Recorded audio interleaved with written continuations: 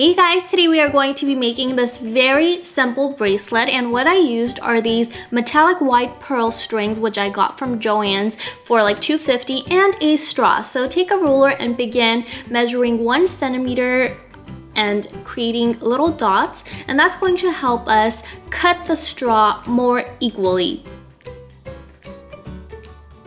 Then afterward you want to center the string, and we're going to use a tape to just tape it down so it doesn't move.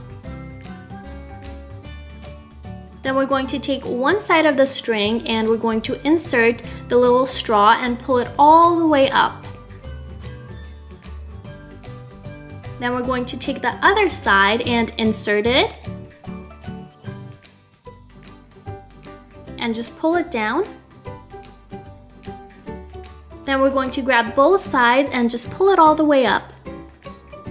And basically we're going to repeat the same step. Insert the string into the straw, and then insert the other side of the string into the straw, and then use both sides and pull it all the way up. And just continue doing this until you create the size of your wrist.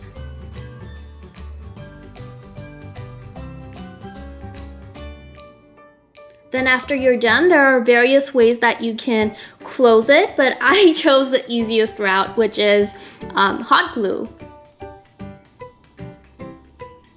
But I suggest another way. This is just a very quick way to close it up.